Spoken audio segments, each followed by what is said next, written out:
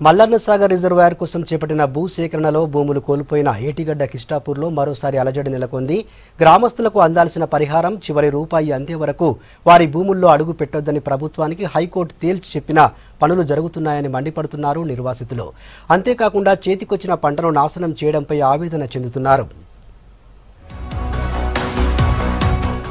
కాళేశ్వరం ప్రాజెక్టులో భాగమైన మల్లన్న సాగర్ రిజర్వాయర్లో మరోసారి అలజడి నెలకొంది. ప్రధానంగా ఏటిగడ్డ కిస్టాపూర్లో పనులు నిలిపేయాలంటూ గ్రామస్తులు డిమాండ్ చేస్తున్నారు. కోర్టు కూడా అదే చెప్పింది అంటున్నారు. అసలు కోర్టు ఈ గ్రామస్తులు కావచ్చు అధికారులకు ఏం చెప్పింది, ఇప్పుడు ఏటిగడ్డ కిస్టాపూర్లో పరిస్థితులు ఎలా ఉన్నాయి ఓసారి పరిశీలిద్దాం. సిద్దిపేట జిల్లా తొగుట మండలం ఏటిగడ్డ కిస్టాపూర్కి చెందిన రైతు కూలీలు తమ హక్కుల కోసం కోర్టును ఆశ్రయించారు. ఊర్లో భూములు కోల్పోతే భూమి లేని కూలీల పరిస్థితి ఆగమ్య గోచరమవుతుందని తమకు పునరావాసం, ఉపాధి కల్పించాలని కోర్టును కోరారు. గతేడాది వీరికి అనుకూలంగా తీర్పిచ్చింది కోర్టు. కానీ ఇప్పటి వరకు వారికి ఎలాంటి పరిహారం లభించలేదు. దీంతో మరోసారి కోర్టులో వాదనలు జరగడంతో ఈ నెల 1న హైకోర్టు అధికారులు ప్రభుత్వ తీరుపైన మండిపడింది.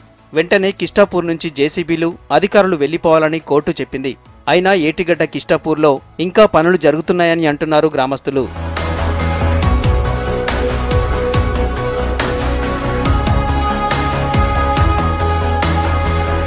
మల్లన్న సాగర్ ప్రాజెక్టు నిర్మాణానికి తాము వ్యతిరేకం కాదని, తమ నష్టపరిహారం సంగతి, పునరావాసం సంగతి తేల్చిన తర్వాతే పనులు ప్రారంభించాలని డిమాండ్ చేస్తున్నారు రైతులు. పోలీసులను ఉపయోగిస్తూ బలప్రయోగం చేస్తున్నారని ఏటిగడ్డ కిస్టాపూర్ భూ నిర్వాసితులు ప్రభుత్వం, అధికారులపై మండిపడుతున్నారు.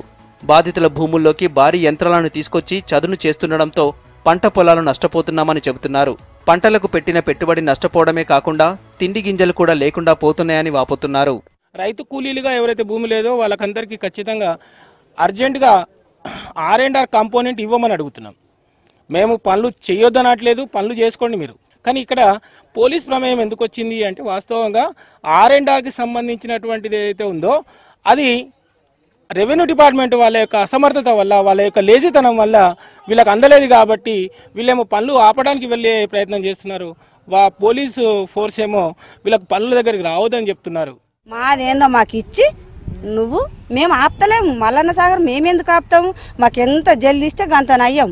మా పిల్లలకు, మాకు, మేము కూడా ఏమన్నా బతకగలుగుతాం. మరి ఈ దుమ్ములా, ఈ ఇండ్ల వాడి ఏడ్చే బదులు ఇంకెక్కడన్నా పోయి బతాం. ఈడికే సగం మంది చచ్చారు మా ఊళ్ళో. ఈ దగడికే చచ్చారు. రోగాలు రానోళ్ళు చేస్తారు, రోగాలు వచ్చిన వాళ్ళు చేస్తారు. మాకు ఎక్కడెవరు దిక్కు లేని వాళ్ళము ఉన్నాము సారు. మీ కాలు మొక్తా అని చెప్తున్నాం, మిమ్మల్ని తిడతలేము. మేము మా పరిస్థితి రోడ్డు మీద ఎత్తుండ్రు. మేము ఎట్లా బతుకుతాము చెప్పుండ్రి మీరే. మీకు కొడుకులు, బిడ్డలు, భార్యలు మీకున్నారు, మాకున్నారు. మరి మేము మా బతుకు ఏం చెప్తారో చెప్పిపోయినాక ఇవన్నీ పనులు చేసుకోండి. ఇవి అంటలేము, ఇస్తాము. మల్లన్న సాగర్కి ఇస్తామనే సంతకాలు పెట్టినాం. అప్పుడు తెలియలేదు, ఇవంతా కథలు చేస్తానని తెలియలేదు.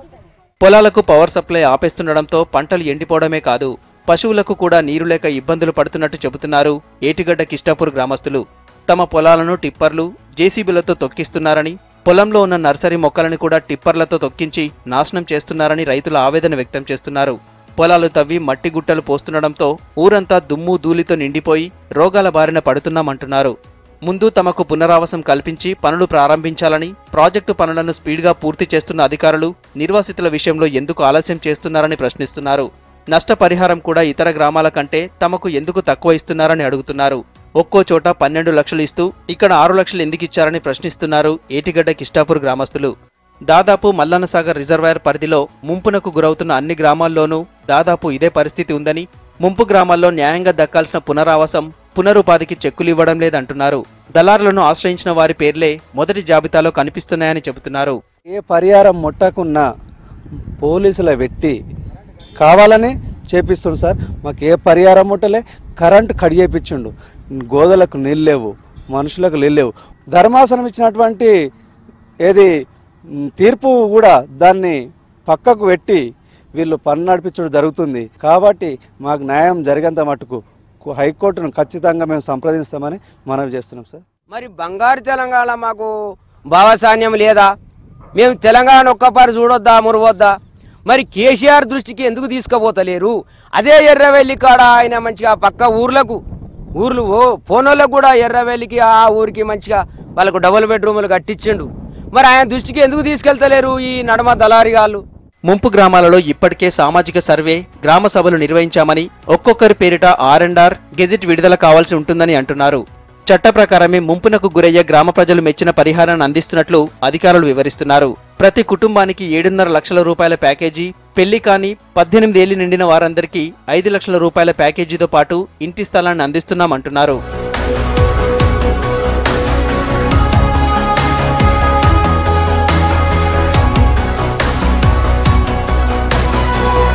మల్లన్న సాగర్ విషయంలో అటు ముఖ్యమంత్రి కేసీఆర్ కూడా సీరియస్ గా తీసుకున్నారు. నిర్వాసితులందరికీ వెంటనే పరిహారం అందేలా చర్యలు తీసుకోవాలని ఆదేశించారు. దాంతో ఈ నెల 11, 12 తేదీల కల్లా పూర్తి స్థాయిలో ప్యాకేజీలను మల్లన్న సాగర్ ముంపు గ్రామాల ప్రజలకు అందే విధంగా చర్యలు తీసుకుంటామన్నారు అధికారులు. కానీ పూర్తి క్లారిటీ రాకముందే గ్రామాల్లో పోలీసులతో బలప్రయోగంతో పనులు చేయించడం కరెక్ట్ కాదంటున్నారు ఏటిగడ్డ కిస్టాపూర్ వాసులు. మల్లన్న సాగర్ రిజర్వాయర్లో భాగంగా భూములు కోల్పోతున్న రైతు కూలీలు కూడా తమ నష్టపరిహారం విషయం తేల్చాలంటూ కూడా పోరాటాలు చేస్తున్నటువంటి పరిస్థితి ఉంది. ఈ నేపథ్యంలోనే తాజాగా కోర్టు తమకు అనుకూలంగా తీర్పు చెప్పిందని, అయినప్పటికీ తమ ప్రాంతాల్లో పనులు జరుగుతున్నాయంటూ కూడా వారు ఆవేదన వ్యక్తం చేస్తున్నారు. ఇప్పటివరకు మాట్లాడిన రైతులంతా కూడా ఒకే మాట చెప్తున్నారు, ముందుగా తమకు నష్టపరిహారంతో పాటు పునరావాసాన్ని కల్పించాలని.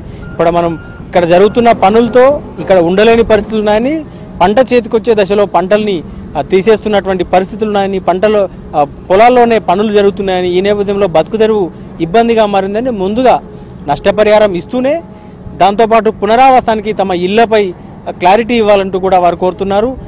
అవంతా పునరావాసంపై క్లారిటీ వచ్చిన తర్వాతనే ఇక్కడ పనులు చేయాలంటూ వారు డిమాండ్ చేసినటువంటి పరిస్థితి. ఇది ఏటిగడ్డ